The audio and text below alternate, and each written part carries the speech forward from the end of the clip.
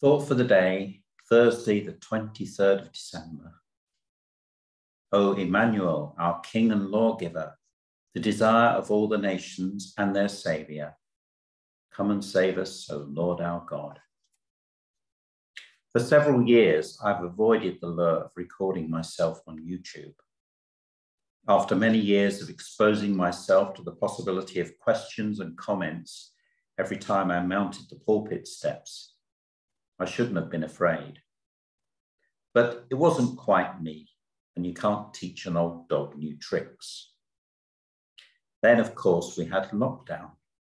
And after a short online course, I ventured into broadcasting, making lots of mistakes along the way, but learning as I went along.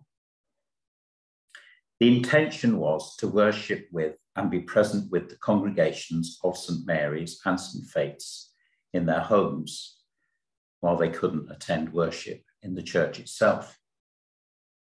YouTube very helpfully tells you how many people watch the recordings, and it later became apparent I was also broadcasting to America, India, Lancashire, and even Cambridge.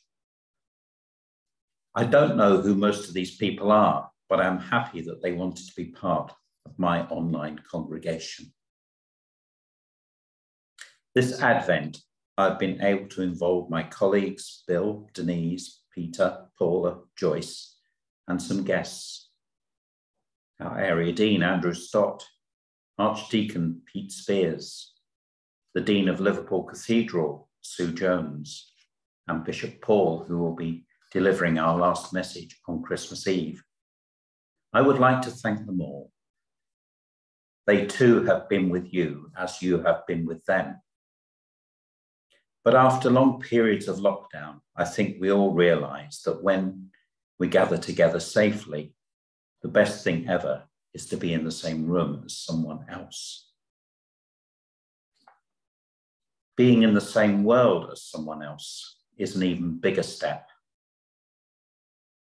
Emmanuel means God with us.